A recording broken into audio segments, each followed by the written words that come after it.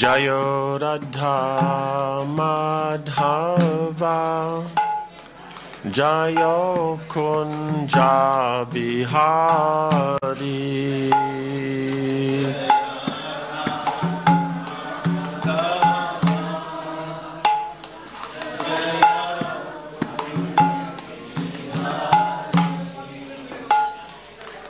Jayo Radha Madhava Jayo Kunja Bihari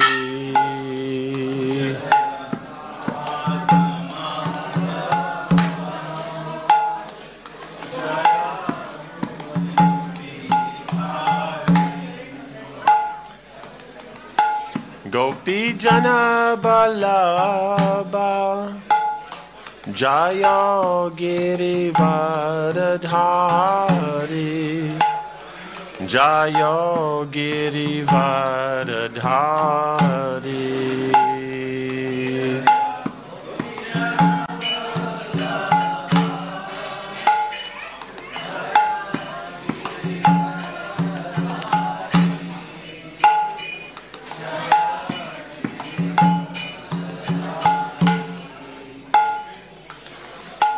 Gopi Jana Balaba Jaya Girivaradhari Jaya Girivaradhari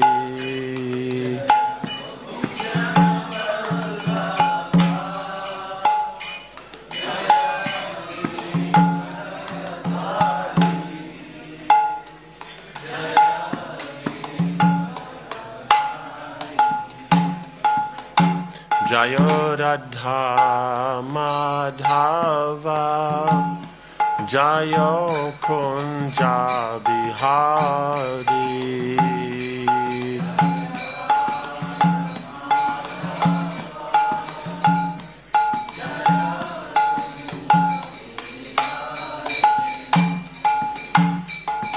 Jashoda Nandana Jayo Braja Jana Ranjana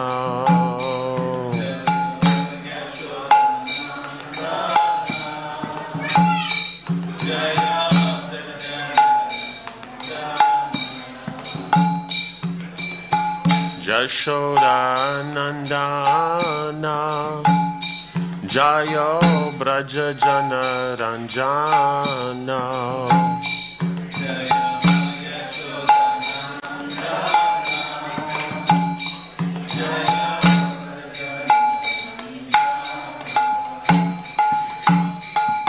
Jamuna Tiravanachari Jayo Kunja Bihari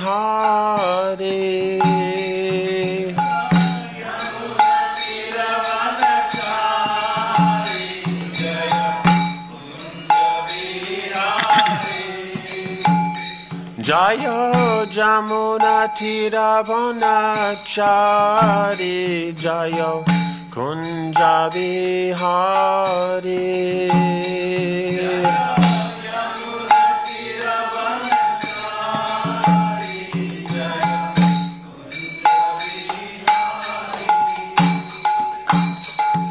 Jamuna Tiravanachari Jayo Kunja Bihari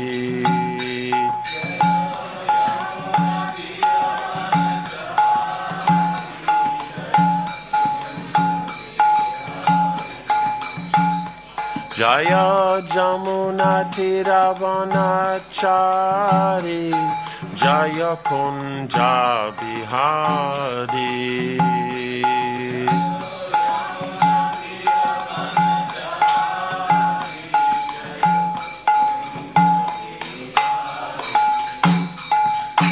Jaya Radha Madhava Jaya Kunja Bihari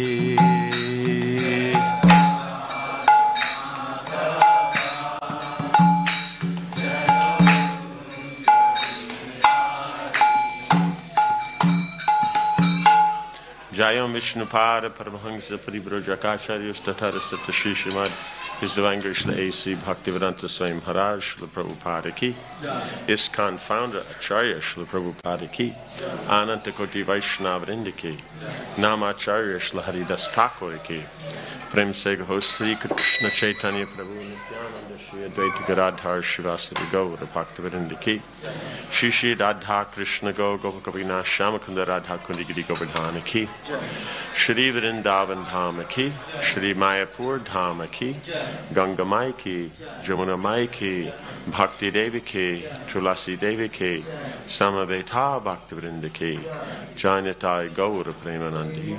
All glories to the assembled devotees. All glories to the assembled devotees. All glories to the assembled devotees. All glories to Shri Guru and Shri Gauranga. All glories to Shri Prabhupada.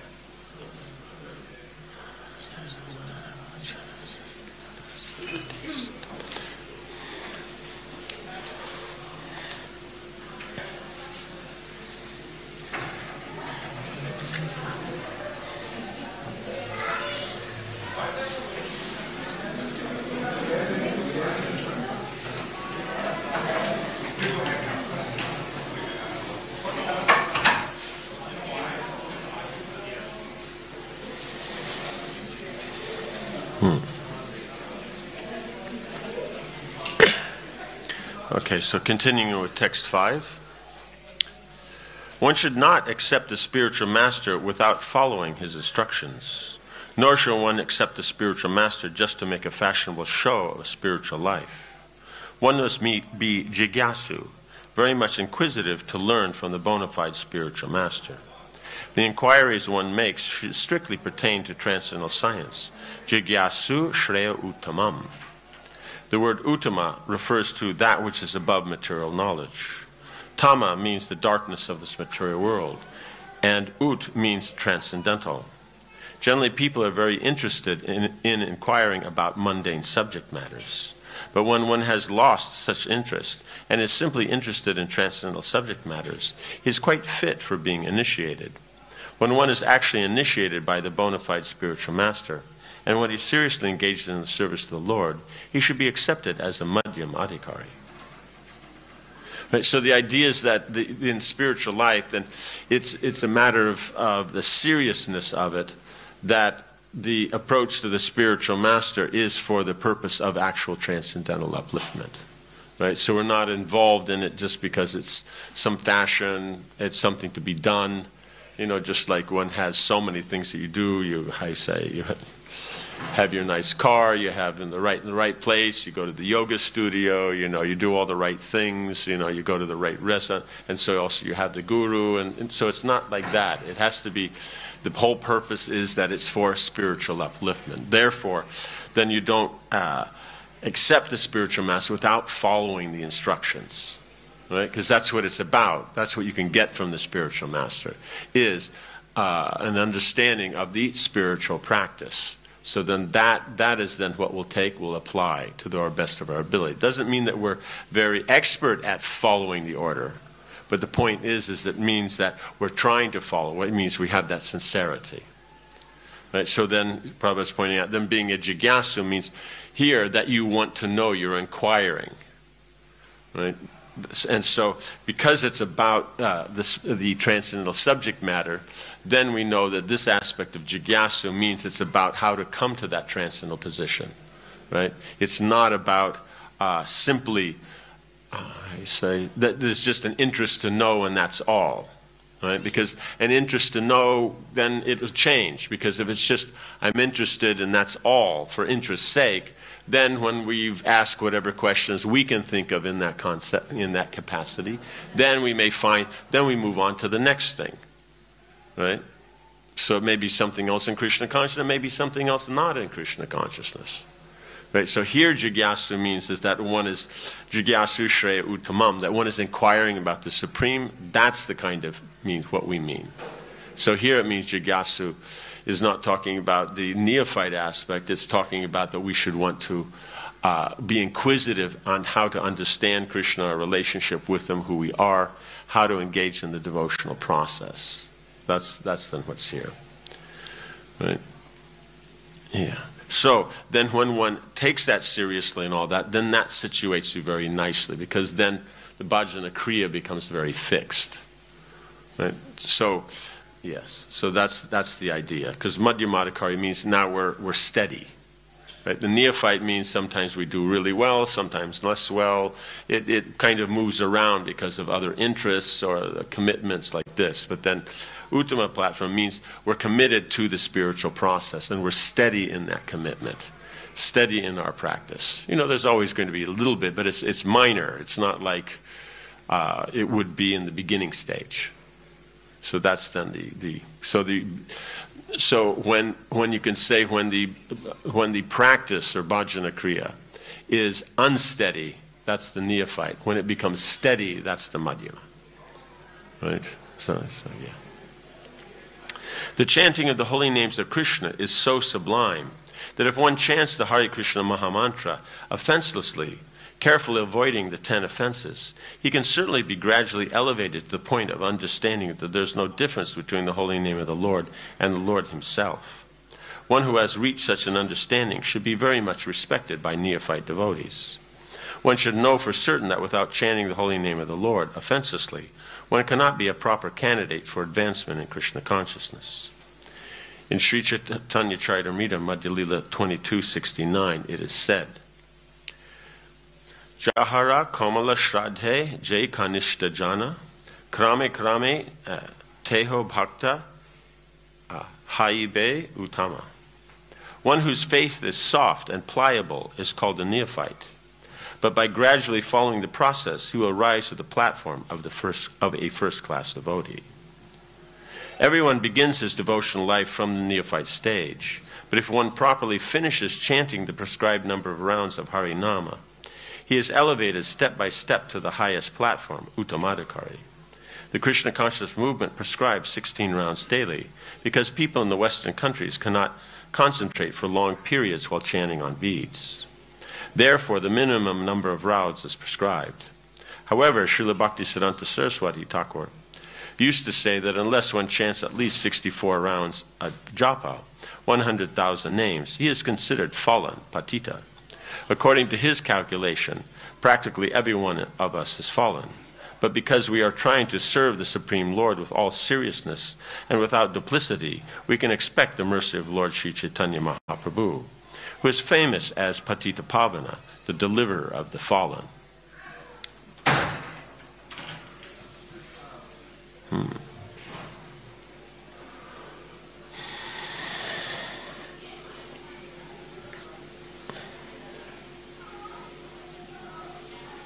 Yes, so then faith that we have, then that when he's saying it's here, it's soft, it's pliable, means it's soft, means it can be adjusted, it can be changed. We're not necessarily about progressing. It means that the faith can be there, and then some doubt the faith is not there, something happens, it moves, that's the whole point. But if one is chanting on a regular basis and trying to avoid the offenses, then one comes to that platform gradually one will come to the Uttama platform.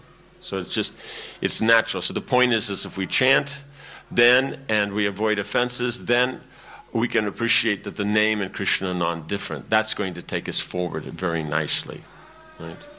So then Prabhupada's pointing out as we're chanting 16 rounds, basically because we're not that focused on such things as chanting. We might be able to focus on other things very nicely, but this one we may not be able so good. Like if we had a 2-hour phone call with someone we're interested in, we wouldn't have a problem, but spending 2 hours chanting our japa, now that's going to be more of a problem. Right? So that's the idea. So that's why then 16 is the minimum recommendation on beads. Right? But it doesn't mean that we're not continuing chanting in kirtan and discussing things about Krishna, about being engaged in service for Krishna. So the idea is we're chanting 16 rounds on beads. We should be chanting 48 rounds in the way of doing services.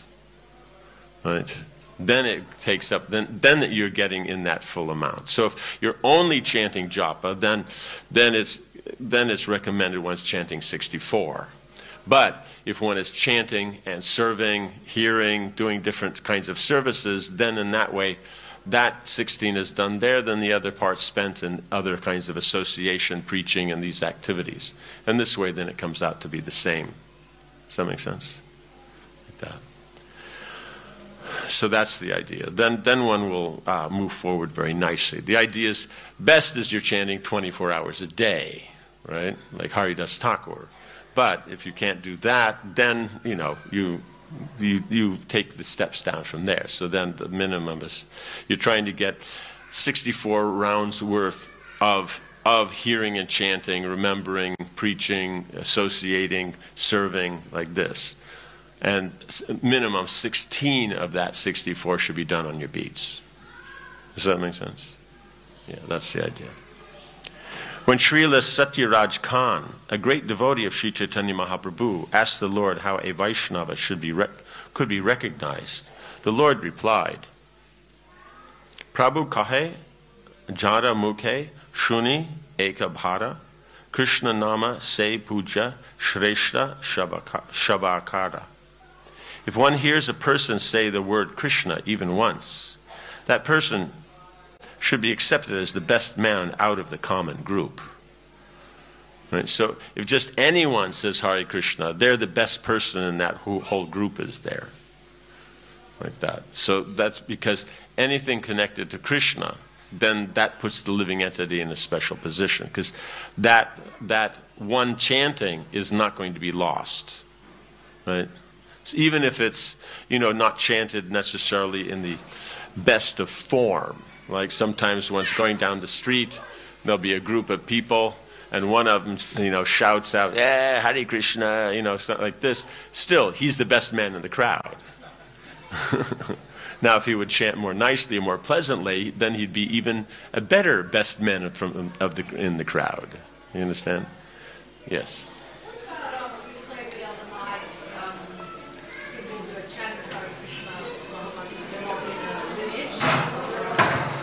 Yes. So, is that the same sort of thing? You could say they're the best. They're the best in the crowd of karmis, but here is meaning that they've heard from the devotees, and then they're chanting based on that, right? I mean, that's generally how people know, especially nowadays. Where are they going to hear it from? Right? Does that make sense? Yeah. So then, yes. It may be a silly question. And if it is a silly question, then we'll stop. Okay. So if we compare this one-time chanters in the Harina, yes. if we had compared with John who only chanted once and who's got a ticket back. He's got a ticket. Back to Vaikuntha. So how He's got a ticket back to Vaikuntha. No, I think that goes. He's got a ticket to ride. I think that was the. So he's got. He could go back to Godhead. All right. But on the And other hand, like these one-time chanters on the Harina, how do you know they're not going back to Godhead? How do you know everybody else is not going? You're the only one staying here. Where is the information from that the one chanting took him back to Godhead? Sixth canto. You. given an opportunity to purify. Yeah, and so everybody's got that position. So then everybody has the opportunity to purify themselves. So why are you trying to make him into something different? You understand? In other words, that's what it's meaning here. What it was being pointed out. Where was that?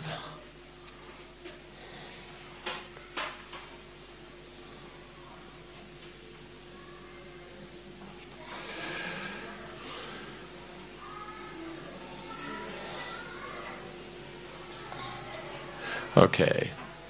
According to his calculation, means Bhaktisiddhanta Saraswati Thakur, practically every one of us is fallen.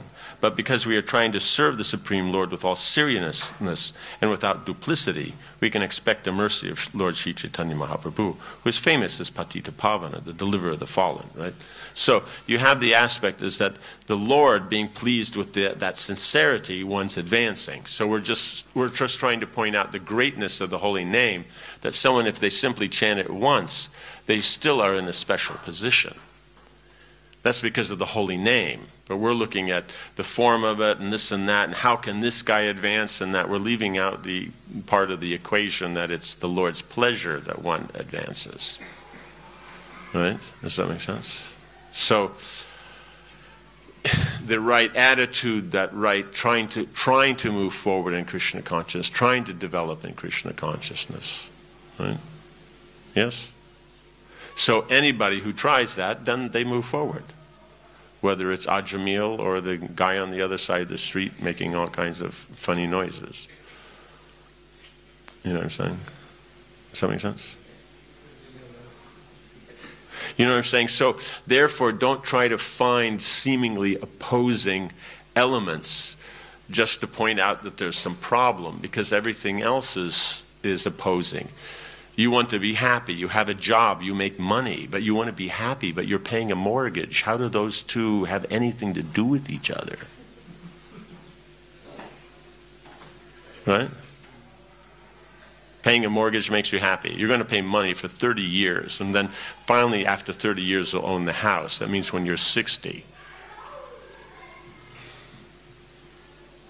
Right? That makes you happy, right? And that's one of the bills. And then what about paying your taxes? That must be just like ecstasy, right? So all these are contradictory. Or enjoy yourself, stay up with your friends, party all night, and then in the morning you feel like a truck ran over you. Specifically a Mack truck, right? Right? There's somehow they're always the ones that run over people. I don't know why it's always Mack trucks, but right. And so then, but you wanted to be happy, but you know that that's going to happen.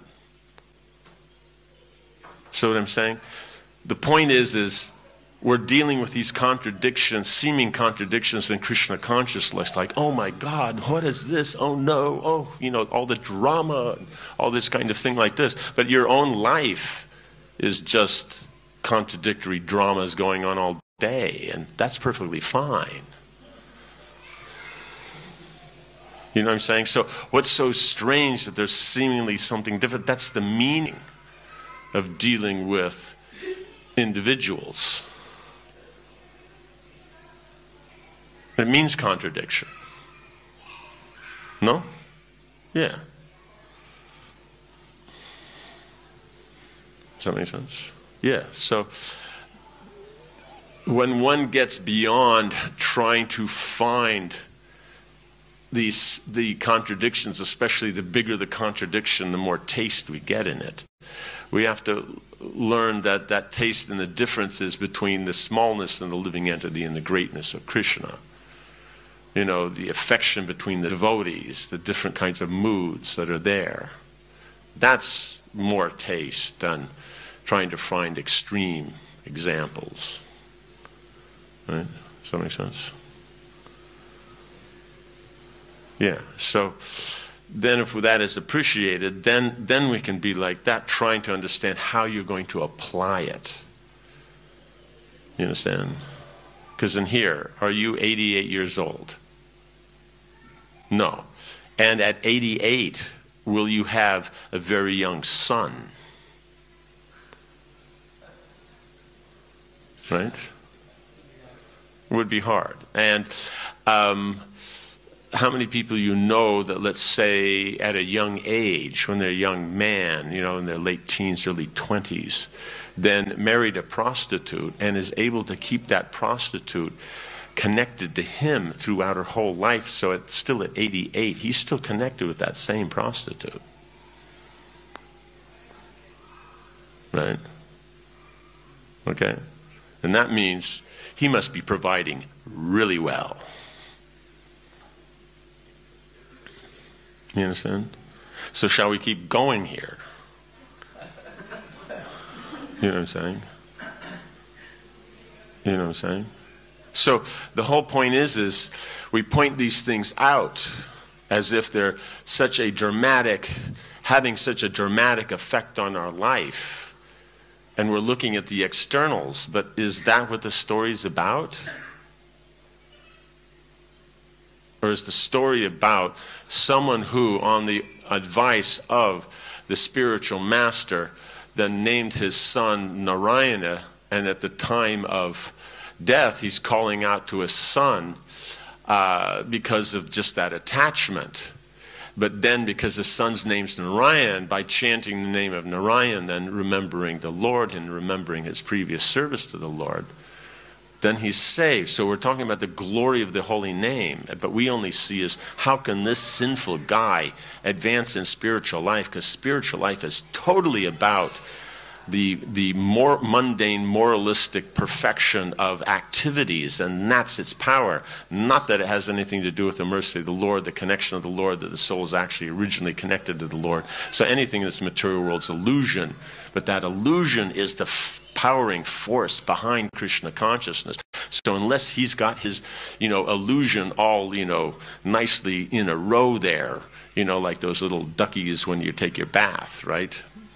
Okay, only then can Krishna consciousness work, because it's all based on the moralistic concept. And if moralism's not in line, the way I think it is, then it can't work, because, it's just like the, Buddhist saying, right? If I'm not there when the tree falls in the forest, it doesn't make any noise, right? Because it's about me. I'm the center of the universe. I'm the total package. Right? You understand? So, see it in context of how, as an example, on the potency of the name. That's what's the point of the story. The glory of the name. That's what's the point of the story. The glory of the holy name. As we mentioned, how many guys do you know that even come close to Ajamil? Right? You may know some bad guys, but you don't know guys like Ajamil. No? Okay. Otherwise, you'd have a few more tattoos than we're seeing, right? And you'd be wearing long-sleeved shirts. No? Okay. So, the whole point is a guy like him, just by chanting the name once, is saved. So how special is the holy name? That's what we should be catching from this. And the guy across the street making all kinds of funny comments and all that, and jeering at the devotees, Hare Krishna, and like this and that, he's getting the benefit. Even he's chanting in a derisive way, he's getting benefit. So how great and glorious is the holy name? That's what we're supposed to glean. Not, well, how could he do? He's like this, Because if we think that karma makes bhakti, we don't actually know what's spiritual. Spiritual is independent.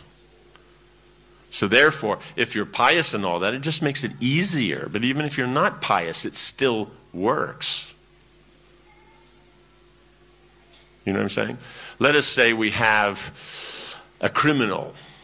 Do you have death sentence here? No. So there's no death row. I see. Life in prison. Okay. It doesn't quite sound the same, right? It doesn't give the same oomph, right?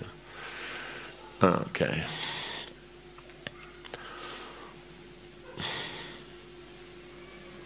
So, you have somebody who is not very properly situated, in part of character and behavior and all that. And someone who's very nicely situated and really, really exemplary in their behavior and character, right? And they both get a cold, right? And they both take the same medicine, right? But technically, according to this kind of theory that everything's dependent on the character, the medicine will only work for the good guy, or the bad guy, the medicine won't work, right? Or does the medicine have nothing to do with that? Yes, so therefore, that the holy name's like that. If medicine can be independent of your situation, why wouldn't the holy name, which is transcendental, and is Krishna, be independent to the situation? Does that make sense? Yeah? Okay. Head's going to stay together, or it's going to crack into a lot of pieces, because we just want to know so everybody can move back a little bit, like that. Or we can stop in time, you can run outside and it can explode outside in the parking lot or something. So. Heavy. Okay, good, okay. So, the whole point is that we have to see it in context of how it'll be useful to us, unless we're looking for an excuse not to be involved in Krishna consciousness and not be serious, so we can say, oh, it doesn't work anyway, so therefore it doesn't matter that I'm involved in all kinds of mundane things, because, does that make sense? If we want an excuse, Maya will give you an excuse, no problem. You just have to look, there's 7 billion people with excuses. Right? Does that make sense? Yeah. So that's the point. That's the easy part. Trying to find some fault, trying to find some political angle. That's what most people do anyway. And how's that working out for everybody? Does that make sense? Yeah. So we have to look at it that the potency of the holy name is such that someone in such a bad position, just by chanting once, is delivered. So then how about devotees who are practicing nicely? Right? We know Ajamil went back to Godhead, right? But not immediately. He continued the process. Then you see that then he took up the process from the Madhyama platform, because now he became a bit serious. And then from there it talks about from Nishta to Ruchi, Ruchi to Asakti. Then he comes up to the platform, Bhava, right? And then eventually, then he goes back to Godhead. But that was in the next life, not in this one. You know what I'm saying? So everybody's going to go back to Godhead. So then, you know what I'm saying? So don't stretch the examples to make it more, how you say, give it that, gossip taste to it. So that we can, oh my God, this, that, and how, you know what I'm saying?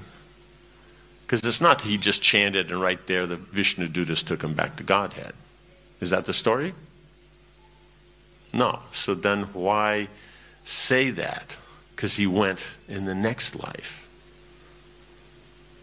And in this life, then he went and lived in a temple and just practiced his sadhana at the temple. That makes sense? Yeah. So now do you see any difference? He took up the process seriously after that one chanting. Right? By the association of the Vishnu Dutas. So that's what we're recommending. People take up the chanting process and the association of devotees, and then it works very nicely. So that's what you see. Not, he chanted once and then all this stuff happened. What about the association of the Yamadutas? I mean the Vishnu Dutas. What about that service at the temple and living there and, practicing a sadhana? Does that make sense? So, like that, take it more seriously, how it'll be practiced in your life. You understand? Because you have to be willing that to the level that you're going to put out the intensity, you have to be able to accept it. Not that you can put out the drama, and then if people respond on that same emotional level, then, it's so strong, it's so heavy, it's so this. And you can't do that. That's not proper. Does that make sense? Quoting from one senior devotee when they were in a meeting and there was a very hot topic, and he was the chairman. Someone stood up and started yelling and screaming at him. The other members on the thing, hey, we'll get this guy to be quiet. And the chairman says, no. Says, I can dish it out. And he was famous for that. He said, therefore, I can take it.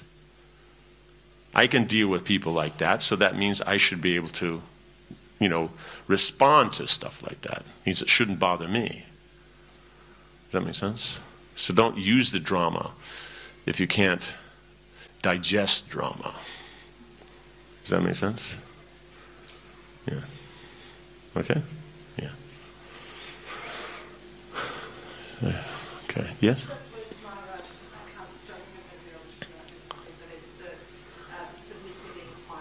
Oh, here was the Jigyasu, that one? Yes. So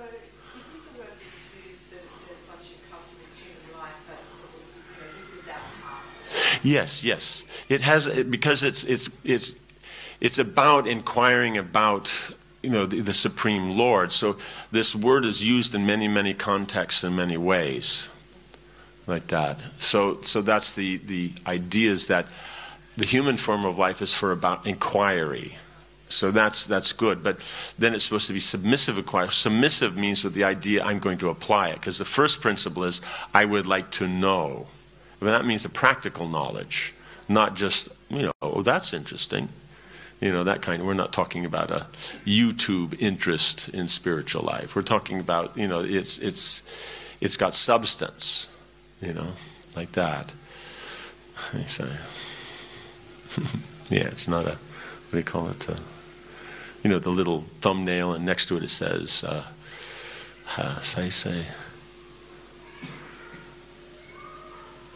what is it? 10 offenses to the holy name that they haven't told you, or something. One of those kind of, yeah, like that. Does that make sense? Yeah. Okay. So it's that you want to know so that you can practice it. Therefore, if you want to know, then then you'll be inquisitive. It means if explained nicely and you understand it, great, but that means you'll put yourself in a situation in which you can hear that knowledge. And then if one needs in the application to understand it further, then you'll ask questions. Right? So asking questions is very good, but you always have to see it's based on that first principle of actually wanting to know so that you can apply it. Like that. That's the whole point. So if someone's interested and likes to ask questions, they shouldn't stop asking questions. It's just if the quality of the questions aren't, the most progressive for one's spiritual life, one just has to adjust that. Right? One doesn't have to stop asking questions. It's just like you're eating food, but it's not good for you. You don't stop eating food, you just eat better food. Right? Like that. Yes, yes. Then therefore you'll ask in such a way so that you can apply it. Having understood how to apply it, the importance of it and how to apply it, then the third stage is you actually apply it. That's seva. Yeah. Does that make sense? Yeah. So it's the same kind of thing. Jigyasu means you're inquiring, prashna means it's the submissive inquiry. So they're all different synonyms of the same thing. Or, the atato brahma jigyasa means that now we're inquiring about the Supreme. So that's the jigyasa. Jigyasa means to ask. The person who's asking is a jigyasu. Right? So here he's not referring to the jigyasu meaning of the four kinds who surrender to the Lord. The neophytes, it means arta, artarti, jigyasu, and jnani. Of someone who there's anxiety, or someone who's looking for wealth, or someone who's just looking for knowledge. It sounds interesting about the Supreme. And then the fourth is he actually wants to know about the Supreme. So the idea is you're trying to get to the fourth. He wants to know, so that means his inquiry will be better than the jigyasu in this context. So we can see by here, because it's been defined as someone who's sincerely inquiring and trying to gain the mercy of the Lord. We're talking about the fourth one, the jnani. So his questions, then that becomes the best. The other three, just having that contact with the devotees and that practice and trying to follow the instruction, then that will gradually elevate them to that platform, the jnani. And from that platform, the jnani, that'll bring them to the madhyama platform, where they'll be situated nicely. Because they have the knowledge, they have that sincerity, they practice it, it'll naturally become steady by the grace of Krishna, as is mentioned. We always have to remember it's Krishna's grace. So we're doing things to try to please Krishna. So what pleases Krishna is what works. Whether it makes sense to us or not. Right? Does that make sense? So that's why we inquire, so we know how it makes sense. But it should be done in such a way that you know that the person is inquiring so that he can understand, so he can practice. Not just, taking the aspect of the devil's advocate, unless it's known that you're doing that, and then, like sometimes Prabhupada would do that when he'd be walking on the beach in Bombay, maybe other situations with the devotees.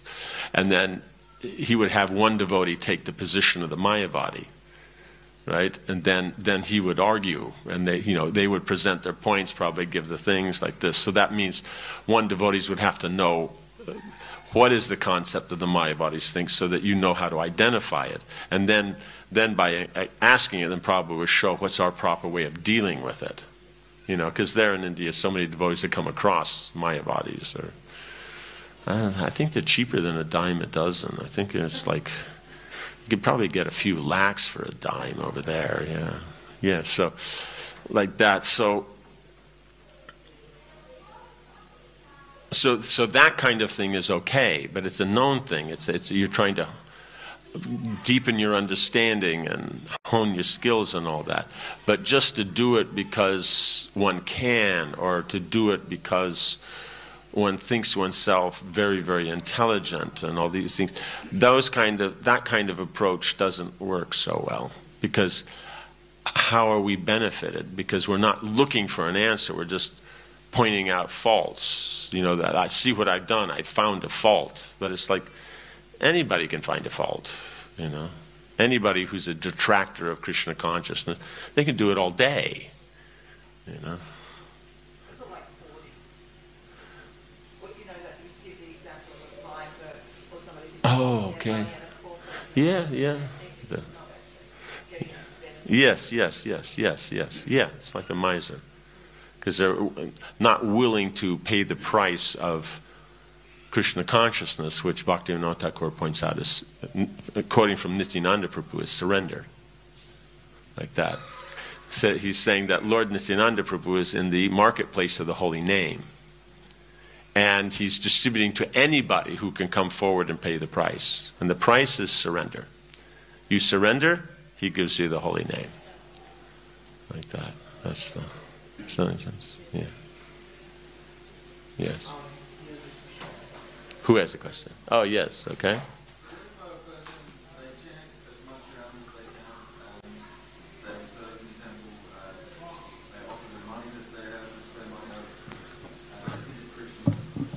All right.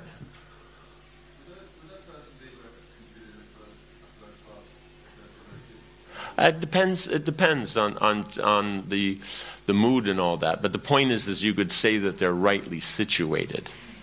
Because as is pointed out here, is that everyone starts on the neophyte platform. And then from there, from practicing, and especially the more steady you can keep it, the more consistent, then that will take them to the Uttama platform. So the point is if someone is steady in their devotional service, has that sincere mood and all that, then that will be a symptom that advancement is going on. So if they just continue that, they will come to that platform. So it's the main thing in the identification is that they're interested in, sincerely interested in trying to develop their understanding and practice of Krishna consciousness to please Guru and Krishna. And when that's there, then it will work very nicely. Does that make sense? Yeah. Okay. Yes.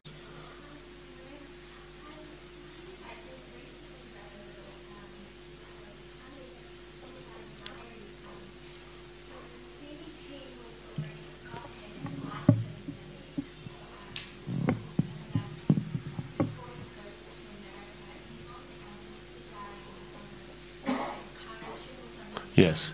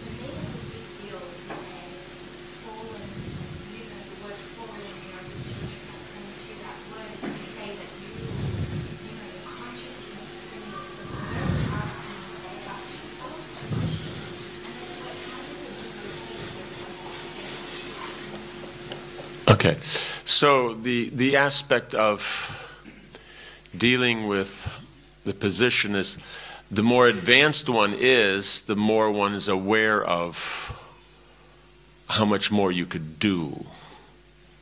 You understand? Just like I remember talking to top classical musicians in India. I mean, like Ravi Shankar kind of level. They're all in that group. And we were talking with them about something about the music. Excuse me. And I had this from a few of them, right? Not at the same time. Over the years, different ones would say basically the same thing.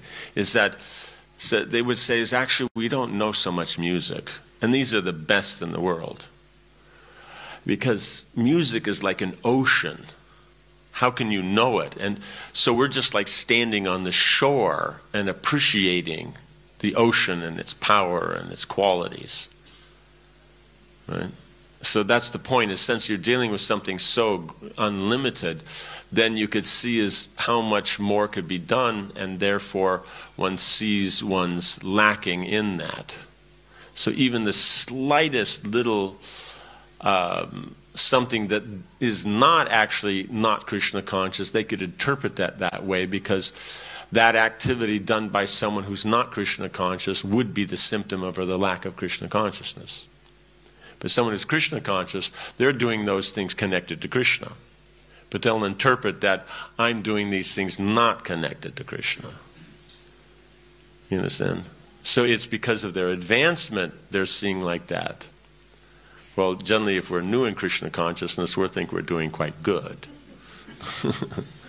Does that make sense? Yeah. Okay. Yeah. You said that. What's the point? You lost the point?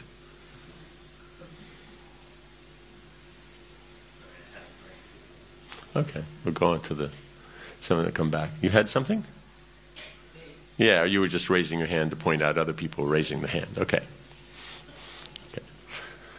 No? Not unfrozen yet? Okay.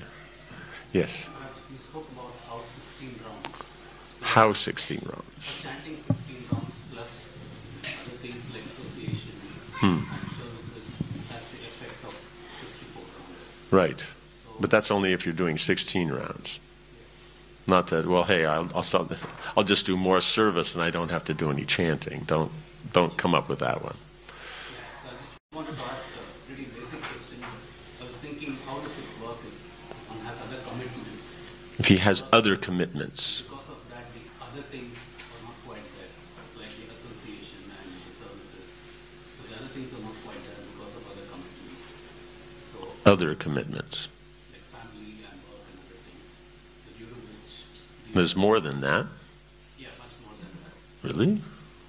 So what's more than family or work? Yeah, I think everything comes under... Yeah, that's what I mean.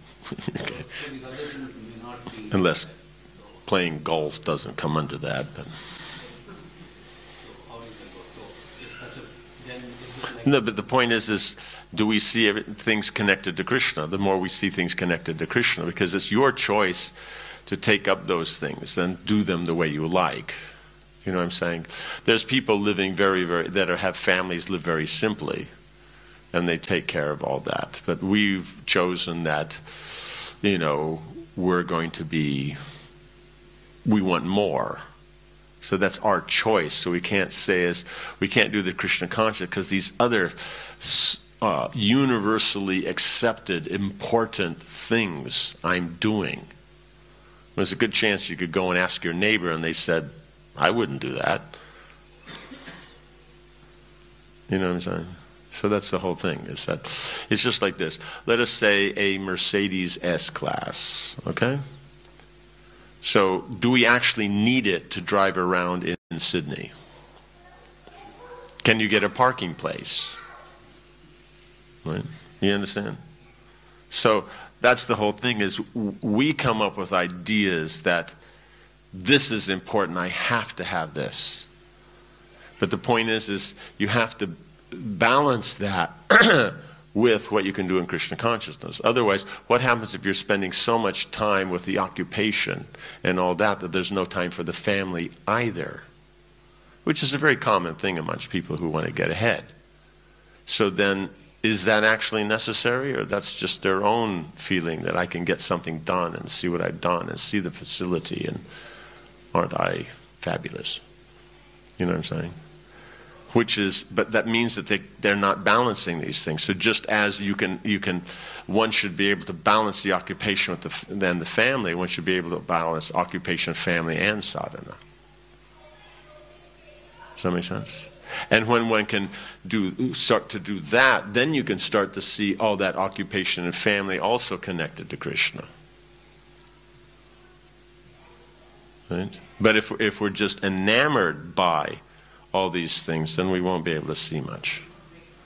Because Krishna reveals what's there. It's not that by anything that I do with my intelligence, mind, senses can reveal the Lord. It's the Lord reveals himself to the devotee. And so the devotee means one who is taking the instruction of the spiritual master, trying to apply that. That's what makes the devotee.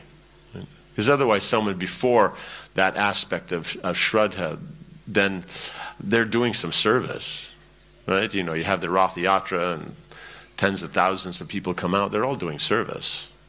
But they're not necessarily serious about following the order of Guru. That's what then makes the whole thing work nicely. Right? So if that's there, then one will try and see how to balance and make everything work. Right? You have a nature that's there, but the nature also has to include everything else, because we have to, just as we say, well, I'm a nature, I have to do this kind of work. Great, but are we the soul or not? Is that part of the factor? Does that make sense? So that's the whole thing, is that the soul has to be included in the equation. If you're not, then it's not actually a complete equation. Sometimes we may not have much of a choice. Whether we lead a simple lifestyle. We don't have a choice. Why? Who's making the situation in which we don't have a choice? What I'm trying to say is whether we lead a simple life or a more sophisticated lifestyle.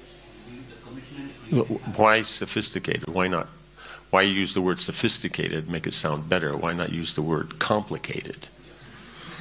complicated lifestyle. The commitments may still be more or less the same, but it may not be that different. May not be that different. Yes, but the volume of time taken when it's more complicated is more. See, if it's simple, then it doesn't take much time. Complicated takes time. But in principle, it's the same thing.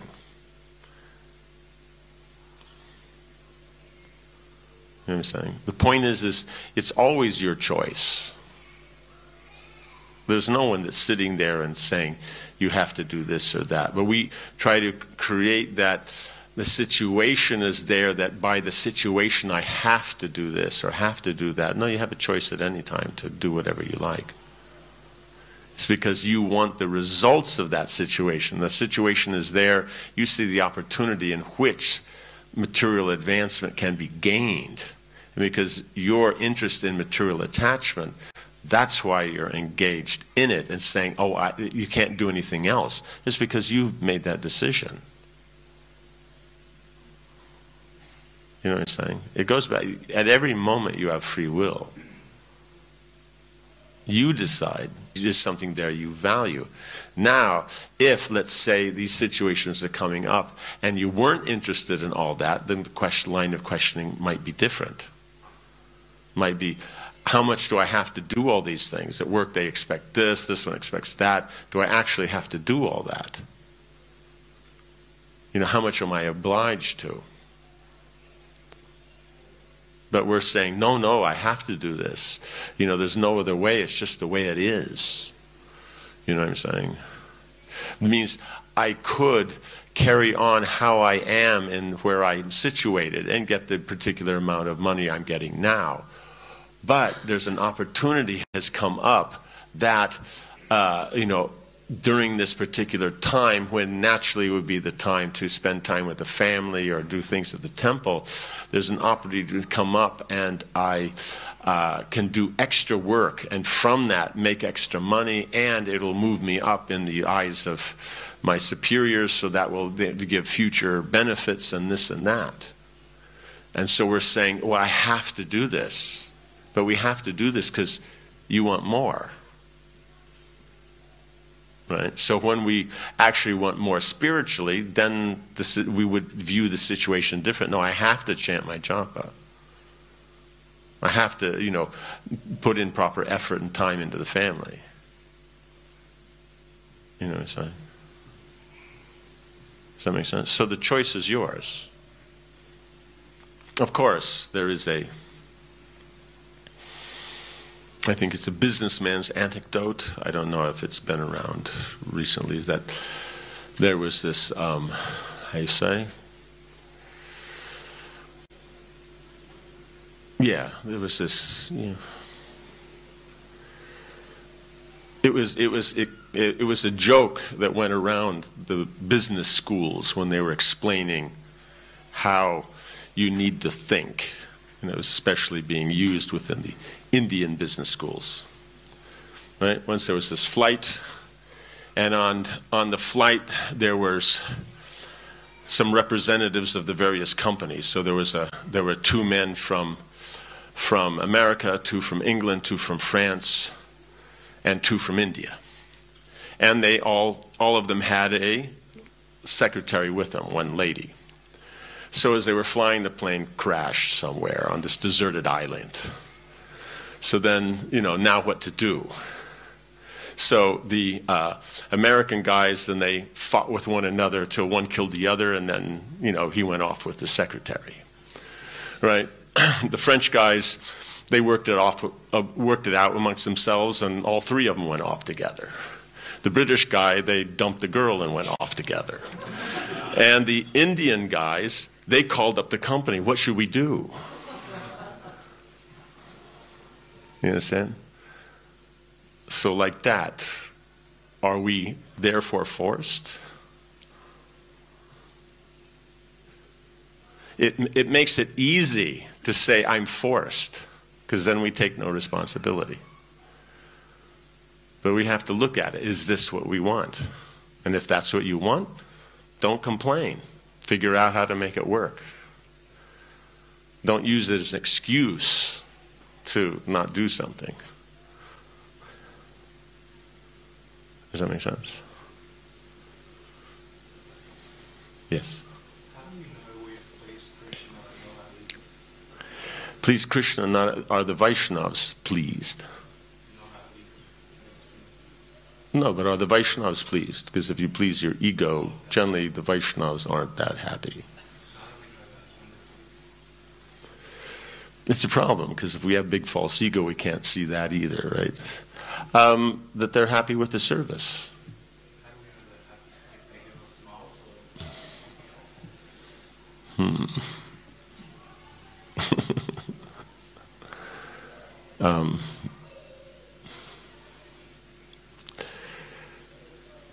Be attentive to the situation and see how things work. Depends what your service is. Like if you're cooking and people eat what you cook and think it's nice, then that generally means they like it. And if they all come into the hall and go, it's time for prasad, and then somebody goes, but that guy cooked, and then they all turn around and walk out, then maybe it's not going as well as you'd like. I can remember once GBC coming down to lunch, and it was the Manipuri cooking, and their cooking is so different from the rest of the Indian cooking. Really far out stuff they do. So this one, he just didn't like the uniqueness of it. Tastes were interesting in this, but it was just so unique. So he's coming down the stairs. I went upstairs to collect everybody and tell them it's time for lunch. Went up, and he was coming already.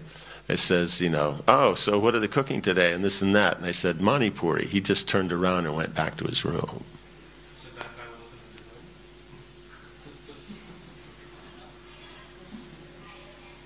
Are you perhaps Manipuri here? And we're starting something. No, don't give me this maybe crap. Don't do this. You're curious, but for what purpose? You want to establish what? Ultimately, what pleases Krishna, pleasing Guru.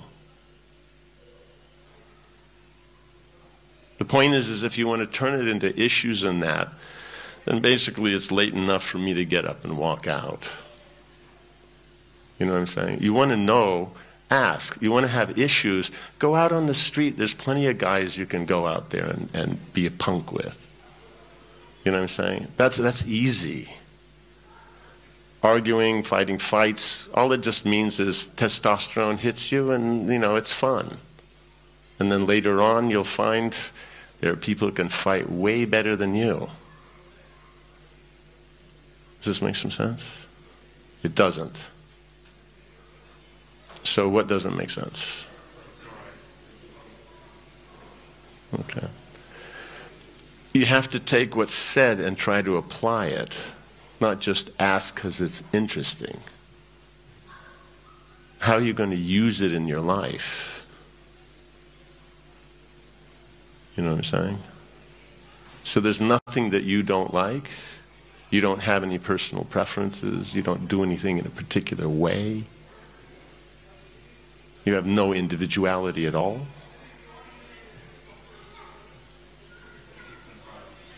You keep it private. Okay, and why do you keep it private?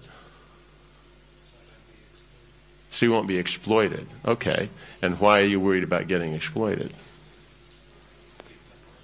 Sorry? Okay.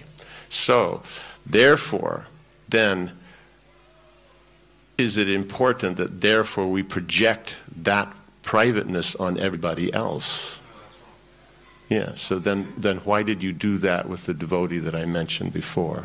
Why did you take the example out of context? Well, it sounded like, from my perspective, That's, since he didn't enjoy it for some, I was going to the GBC. That meant he didn't enjoy the spiritual goodness or something because he was unprepared. so then why would you be asking the question in the first place? You're just doing things to please Krishna on the order of Guru. And so you're taking what he's doing and then trying to apply that into your life. That, from that point of view, if you're looking at it from that topmost point, that should be enough. But now we want that validation on how it's there. So is that validation actually important? If Guru's given instruction, we're following it. And if Guru hasn't said something that it's not going properly, and the other Vaishnavas aren't telling us that how we're applying it is not correct, why do we need validation if we're talking about this high level of pure devotional service, which you're applying on this other devotee, but you're not willing to apply to yourself for your own question? You have to remember is that unless you can apply to others how you apply to yourself, then things won't be balanced. You'll always feel you're wronged and everybody else is not behaving properly. Because we have to understand the material world is bad. So if we have bad experiences, it's not everybody else's fault. We've chosen to come here. That they're involved in things that will disturb us, that's not to their credit. Right? And they'll be implicated in the reactions to that. You know what I'm saying? But we're here because we've put ourselves in the situation we're in. Nobody else. So if we remember that, then we will be less judging on others. You know what I'm saying? So that's why you pick association that you appreciate. You make your endeavor to do your best to follow the order of Guru and Krishna, and life's fine. It doesn't require that the whole world is in line with justice as we feel it should be, because it's not required. All that's required is we do our service, we go back to Godhead. It's not that when everybody else is perfect, then I can practice nicely, then I can go back to Godhead. No. Devotional service is independent. It's not dependent upon anyone else. We apply it, it works for us. And that's the beauty of it. So you don't need validation from everybody else. To develop pure love for Krishna. Yeah? That's good. Okay.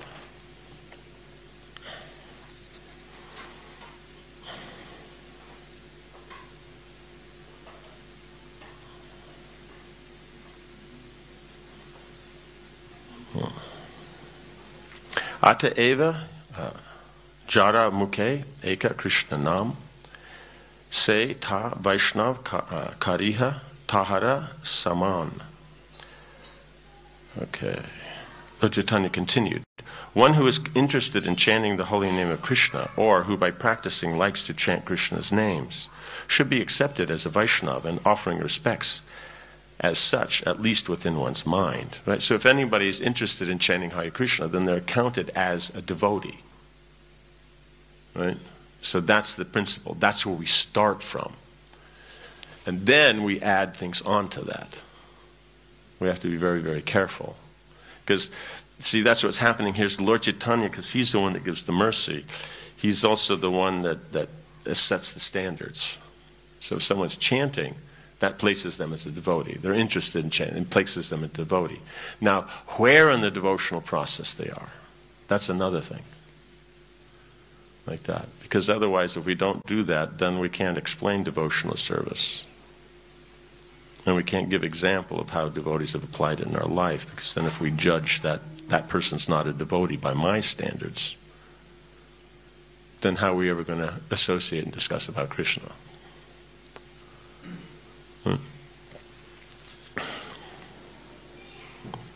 So, here, at least within one's mind one offers respects. Then, as more advanced, then we may actually, externally offer that. So Lord Chaitanya is saying this is the beginning, because if you're on the threshold of love of God, you're on the threshold.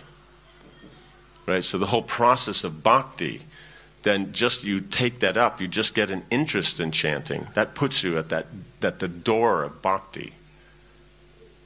So that's what Lord Chaitanya is saying. They're different, they're unique, they're not the same as everybody else.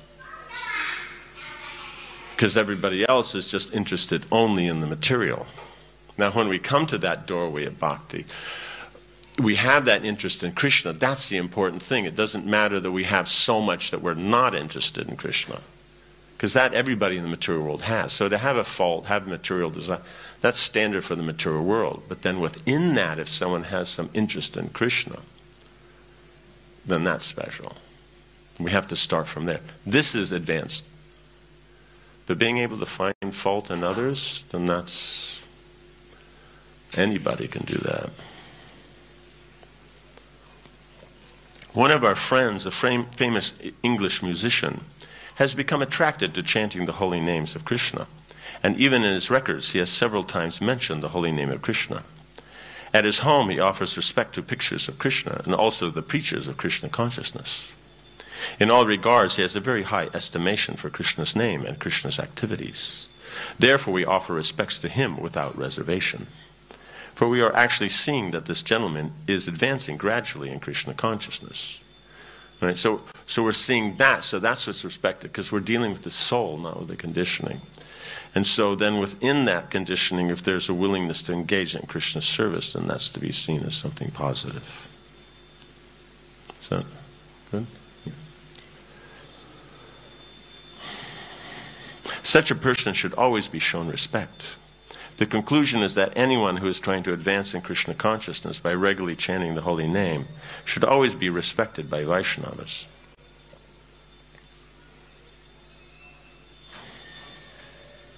Yeah, so trying to advance, that doesn't mean that they are trying to. By regularly chanting. On the other hand, we have witnessed that some of our contemporaries who are supposed to be great preachers have gradually fallen into the material conception of life, because they have failed to chant the holy name of the Lord. While giving instructions to Sanatana Goswami, Lord Chaitanya Mahaprabhu divided devotional service into three categories.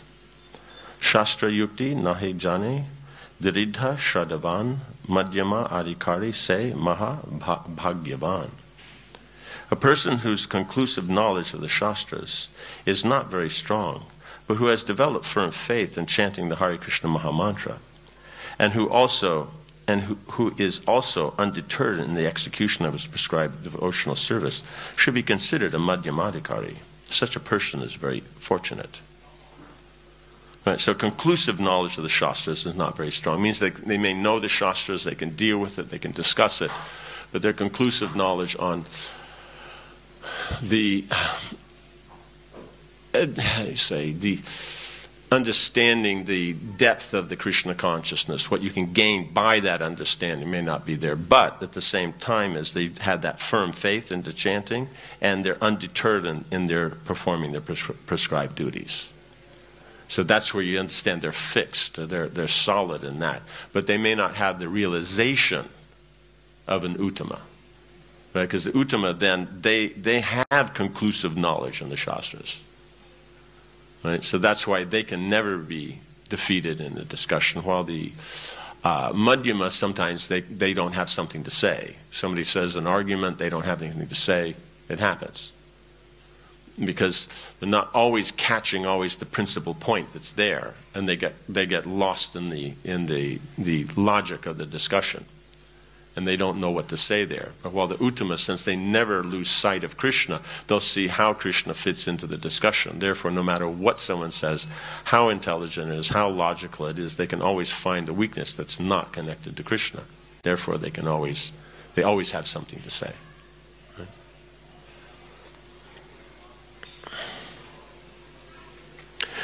Okay. So such a person is very fortunate. Chaitanya Charitamrita Madhya Lila 2267. A Madhyamadikari is a Shraddhavan, a staunchly faithful person. He is actually a candidate for further advancement in devotional service. Right? Because if we're firmly fixed, that makes it very easy to move forward. If we're not firmly fixed, it's harder to move forward. Right?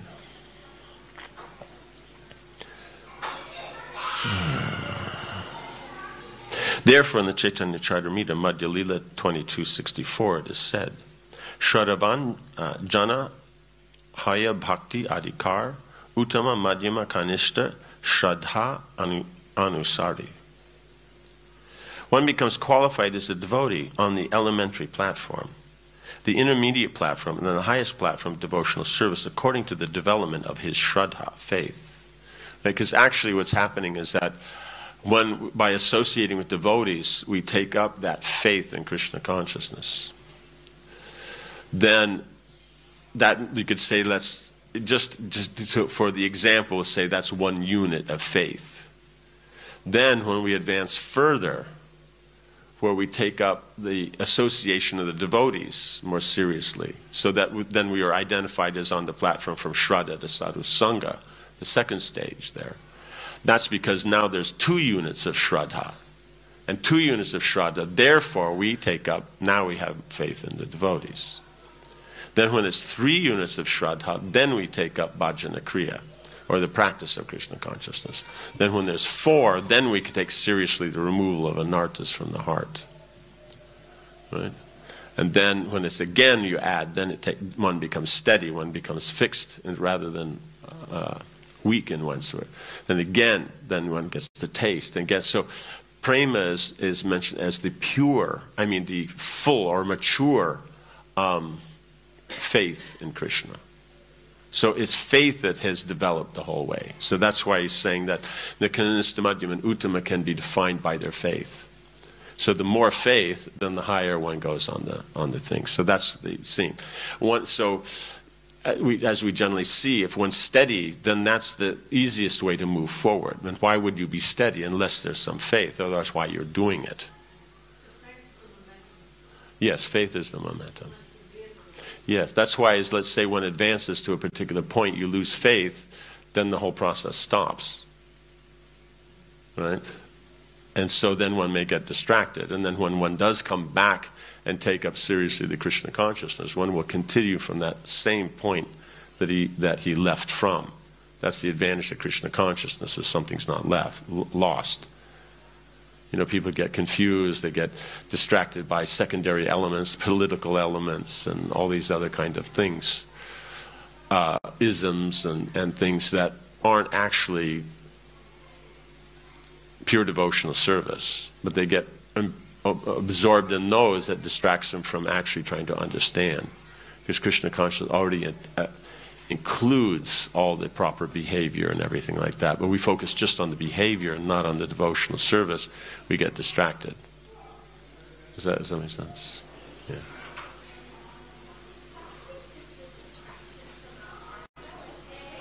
Is which a distraction? Suffering. Is suffering a distraction from our karma?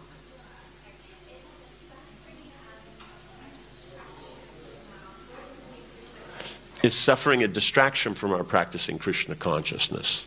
So, you had mentioned something before about the Jewish kind of cultural background. You know something of that area?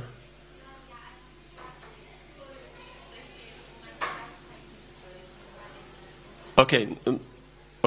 So, but what I'm saying is, has the suffering over the last 4,000 years reduced the absorption in Jews and their Jewishness?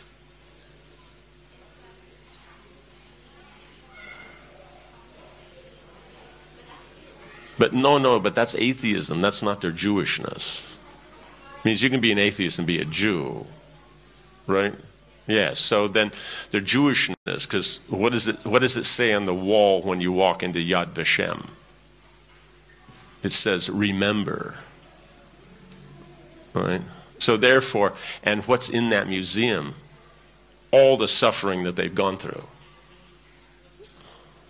You know what I'm saying? So, therefore, the tendency is when one's suffering, one tends to remember God, if you're pious. If you're not pious when you're suffering, you think it's everybody else's fault. Right? Because I'm fabulous in that.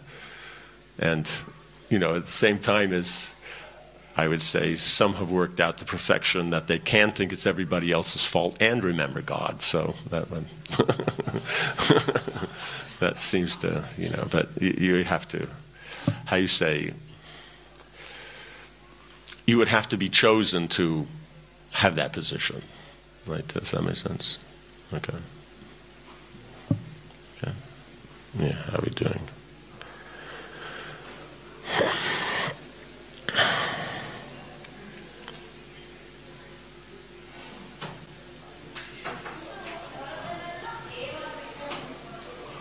Okay. Again, the Chaitanya Charitamrita Madhya 2262, it is said, Shraddha Shabde Vishvasa Kahe Surida Nischay Krishna Krishne Bhakti Kaile Sarva Karma Krita Hoy. Shraddha is confident, firm faith that by rendering transcendental loving service to Krishna, one automatically performs all subsidiary activities. Such faith is favorable to the discharge of devotional service. So this aspect is that everything else is included. That's the important point. Because that answers so many different things. Is that the satisfaction that's there in anything is already included in devotional service because we can see everything in relationship to Krishna. That's the principle. So when that's there, then one gets more and more fixed in devotional service. Shraddha, faith in Krishna, is the beginning of Krishna consciousness. Faith means strong faith. The words of the Bhagavad Gita are authoritative instructions for faithful men. And whatever Krishna says in the Bhagavad Gita is to be accepted as it is without interpretation. This is the way Arjuna accepted the Bhagavad Gita. After hearing the Bhagavad Gita, Arjuna told Krishna, Sarvam etad ritam amanye yanmam vadasi keshava. O Krishna, I totally accept as truth all that you have told me. Bhagavad Gita 10:14. So he's heard, he accepts it. Now it's a matter of applying it in life. So that's something that one must always do, is that that the purpose, as we said, seva is the purpose. You're trying to apply it, because then applying it, then you'll please Krishna. So, and from applying it, then we get that more inspiration to learn more how to serve Krishna. So therefore, then we inquire properly, and then from that proper inquiry, we apply it in our life. Right? So that's why then, as we started out, the jigyasu doesn't mean we're just interested because it sounds interesting. It's we're interested so that we can actually apply it into the life. And if we don't apply it into the life, then it's not actually, it's not strong faith. That's what it's talking about here. Strong faith means then we're fixed in that idea that will be doing devotional service and the benefits from it will come. All the other things will go. Because if everything's Krishna, we can see everything connected to Krishna, so all activities, then the benefits of them, we're looking at them, that we're performing the services, therefore the benefits are coming because of that, connected with the service, connected with Krishna, it's by Krishna's grace. Because he's in control of everything. He's in control of the material energy. This is the correct way of understanding the Bhagavad Gita, and this is called Shraddha. It is not that one accepts a portion of the Bhagavad Gita according to his own whimsical interpretations, and then rejects another portion. This is not Shraddha. Shraddha means accepting the instructions of the Bhagavad Gita in their totality, especially the last instruction, Sarva dharmam parityaja mam ekam sharanam braja. Abandon all varieties of religion and just surrender unto me. Bhagavad Gita 1866. When one becomes completely faithful in regard to this instruction, one's strong faith becomes the basis for advancing in spiritual life. Right? So if we see that, so the point here is that everything is connected to, means devotional service includes everything else. So with that faith, then one can be absorbed just in Krishna consciousness. One is performing one's duties as a grahasta, taking care of the family, doing all the different things, but one sees all those things connected to Krishna. Not for convenience, but because you actually see how that's how it works. Like that. And then that will make things work nicely. Okay. So we'll stop here. It's time for the Artik. And that's, so Jai. Srila Prabhupada ki, Srila Rupa Goswami Pada ki, Samaveta Bhaktivinda ki, Jai Nitai Gaura Premanandi.